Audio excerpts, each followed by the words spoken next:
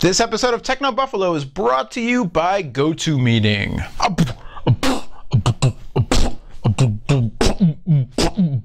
So many tech rumors, what you gonna do? Lots of them are fake, but some just might come true. You need someone to make sense of it for you. We're Techno Buffalo and that's what we do. So here we go, let's round them up, woohoo!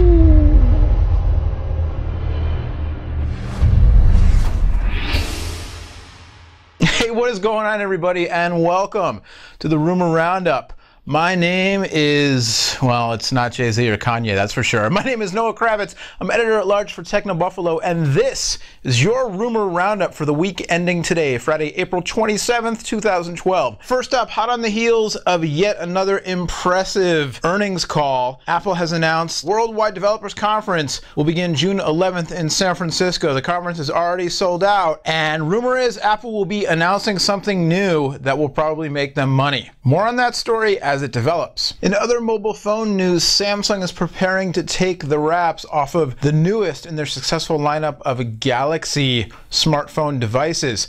May 3rd in London is the time and the place for the latest installment of the Galaxy line. Anyway, the rumors and leaks are flying around fast and furious, and this week our own Killian Bell reported on another leak coming from a Chinese forum site of a purported prototype Galaxy S3, or whatever they're going to call it, flying around in a dummy case. The case featured a physical home button as opposed to a capacitive touch button, and was generally not very attractive, which makes us all believe here at the Buffalo that this is not what the next Samsung device is actually going to look at. But the software was interesting because it continues the trend of Samsung taking Ice Cream Sandwich, Android 4, and Samsung's own TouchWiz UI and meshing them together but changing some things around, including adding more on-screen virtual software buttons within the different Android apps. So we'll have to see what Samsung has in store. There's some rumors kicking around that they may not actually call the device the Galaxy S3.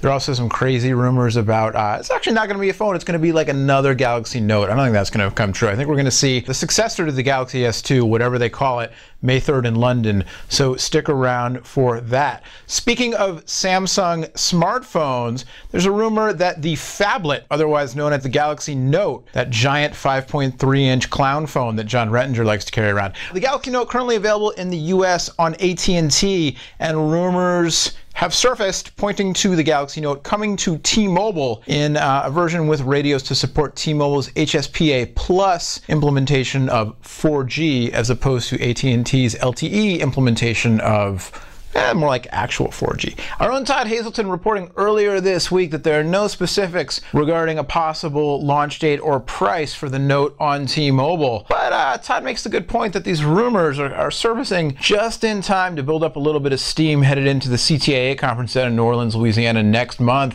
Techno Buffalo will be on the scene from the Big Easy. We'll be back in a moment to talk about what a little bird who hangs out with Snoopy, a bunch of music-loving hippies in the 60s, and Microsoft Xbox have in common. But first, a word from our sponsor. You know, being able to attach a face to a name is important. It enhances our relationships and the way that we do business. But unfortunately, meeting all of your clients and colleagues in person can be impossible, especially if you work at a place like Techno Buffalo, where we've got people literally all around the globe. That's why I recommend GoToMeeting with HD Faces. GoToMeeting by Citrix allows you to collaborate on files and plans online. And with HD Faces, all you need is a webcam to turn your meetings into HD group video conferences. You can even participate on the go using the built-in camera on the iPad. Just download the free GoToMeeting app to join. With GoToMeeting by Citrix, it just takes a webcam and a click to collaborate in group HD video. You can see your attendees eye to eye while collaborating on documents in real time. You'll feel instantly connected even if you're thousands of miles apart. Plus, GoToMeeting is so easy to use. iPad users can just download the GoToMeeting app and join in. I love GoToMeeting because in my work, I rarely get to see the people I work with every day. Like I said, we're all over the world. So GoToMeeting lets me see their faces online on my computer or on my iPad. Start hosting your own face-to-face meetings today with GoToMeeting. Techno Buffalo viewers can try it for free for 30 days. To get this special offer, visit gotomeeting.com. Click on the Try It Free button and enter the promo code TECHNO. Again, be sure to use the promo code TECHNO to get your free 30-day trial. Last but certainly not least, Snoopy's best friend is a little bird named Woodstock.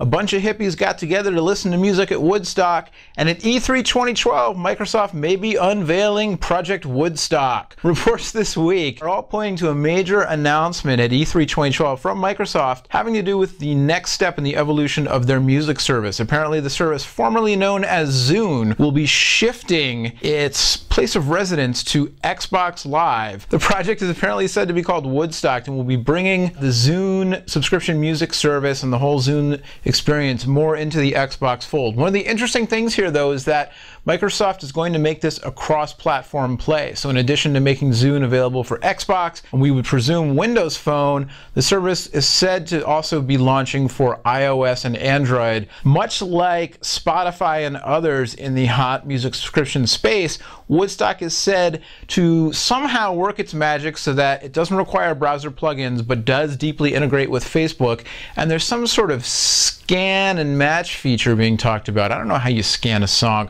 Maybe it has to do with QR codes. Maybe it's like Shazam. I don't know. Anyway, look for more, including the official launch, if the rumors are to be believed, from Microsoft about the next generation of its music service at E3 2012 later this year. I'm gonna make up another rhyme on the fly. It's my way of saying goodbye. I'm that spectacled and bald-headed guy bringing you all the news, And see, I lost it right there. The whole time I was thinking, like, what's going to rhyme with I again?